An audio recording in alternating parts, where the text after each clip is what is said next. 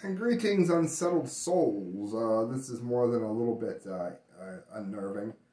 And again, I don't think it's anything necessarily overly mysterious, but it's worth mentioning. Anchorage Daily News, a couple, I think it might be the first time they're on here. Welcome aboard. A couple, their baby and their dog died on a California hiking trail. And officials don't know why. They're guessing it could be methane in the water or something, but this is strange. You can see them there. This is really odd. The Mariposa, California home of John Garish and Ellen Chung was quiet on August 16th when their one-year-old daughter's nanny arrived. The family, including the dog Oski, was nowhere to be found. Their truck was missing too as the hours wore on without a word from Garish or Chung, who had set out on a hike the day before. A sense of panic began to set in. It goes on that the couple's house sits near the head of the Heights Cove Trail, and hours after the family was reported missing at 11 p.m., the trailhead is where police started looking. A sheriff's deputy found the couple's truck parked near the trail's entrance at 2 a.m., according to the San Francisco Chronicle.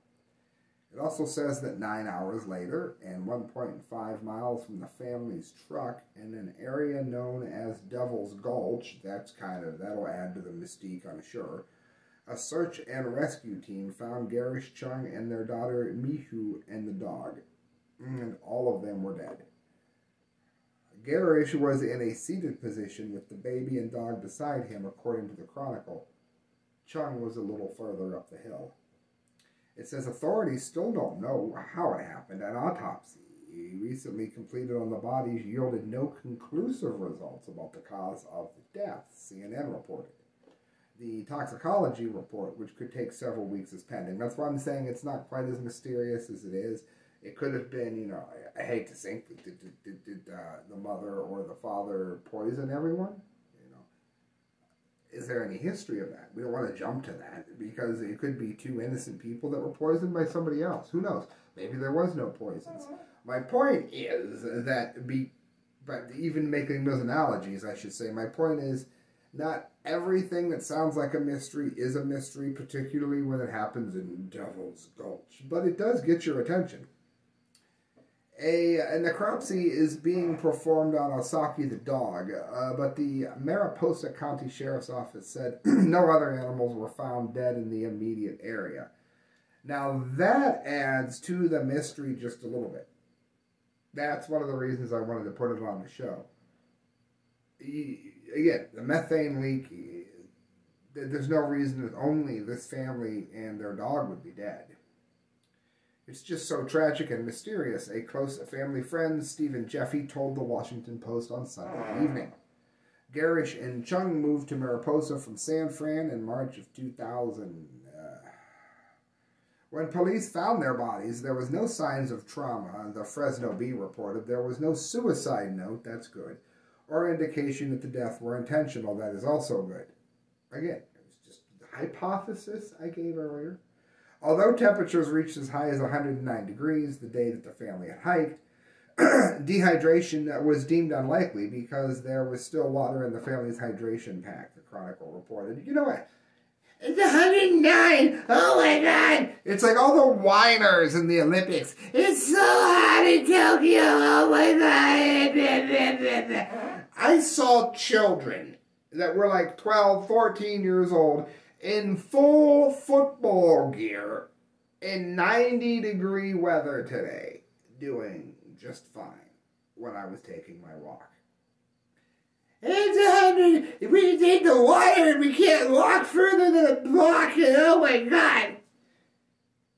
No, I doubt they dehydrated. I doubt the dog dehydrated.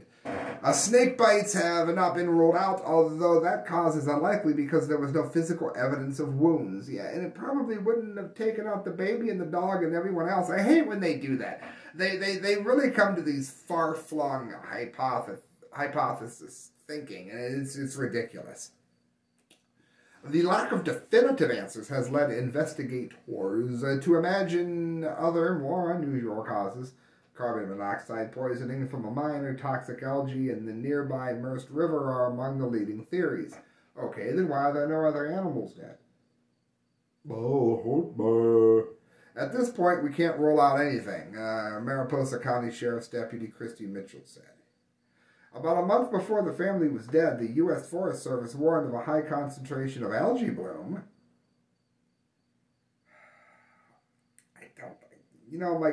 Anybody think they died of an algae bloom? No, probably not.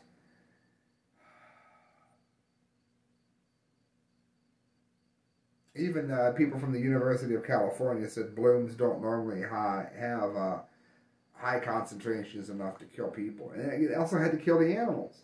And the dog would have been smart enough to drink it. What did they do? Pour it down his gullet with a funnel?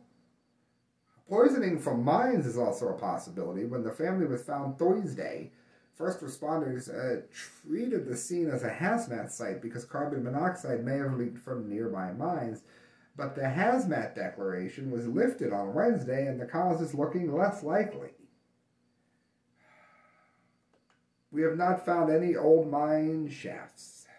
So, again, what do you guys think it is?